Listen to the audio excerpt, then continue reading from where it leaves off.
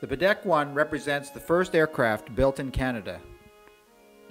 After the Aerial Experiment Association had successfully flown a powered aircraft, the partnership dissolved. Casey Baldwin and J.A.D. McCurdy formed the Canadian Aerodrome Company with the help of Alexander Graham Bell in an effort to create an indigenous aircraft industry. Their first aircraft was the Baddeck 1, an improved version of the Silver Dart. At the same time, the parts for a second aircraft were prepared, which became the Baddeck 2. Among the innovations made to the Baddeck 1 were double-surfaced wings, thereby reducing drag. The rubberized silk balloon cloth of the Silver Dart was replaced with a number 10 grade cloth used on sails for yachts. This reduced the weight of the wings while still being waterproof and resistant to rot.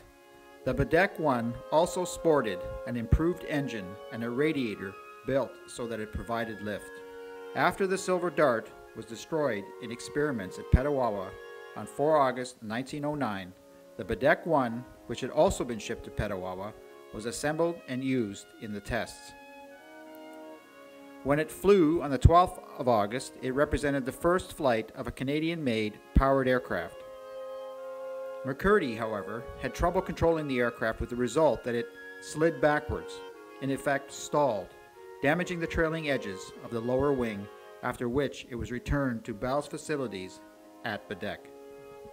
In June 1910, the modified Baddeck 1 was shipped to Montreal to participate in the Montreal Air Meet, the first of its type in Canada. The improvements included ailerons mounted between the wings, a biplane tail as added, and the cambered front elevators replaced by flat ones. McCurdy attempted flights on the 27th and 28th June and crashed on the 30th of June, damaging the aircraft.